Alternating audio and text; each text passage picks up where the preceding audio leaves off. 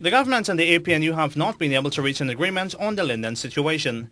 Representatives from the two parties met this afternoon to sign an agreement on the way forward. However, they could not reach consensus on the terms of reference for the Commission of Inquiry. Cabinet Secretary Dr. Roger Luncheon says the situation is most regrettable. Unfortunately,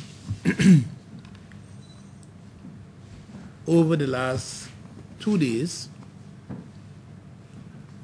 a minor, hopefully I'm accurate, a minor matter among the terms of reference of the Commission of Inquiry has remained unresolved, and as such, the understanding that encompasses this spirit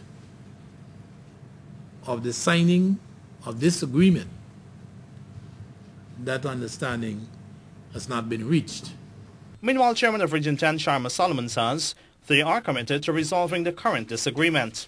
He is anticipating that this will be done soon. It is our understanding that at 3 p.m. tomorrow it should be resolved.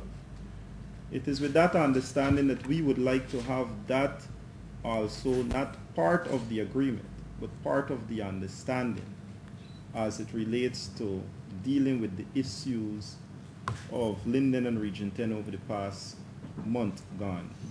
So we are in a position now that we have some of the outstanding issues resolved, and we would have not proceeded with some of them because they were already being handled by the government and the political parties, the opposition.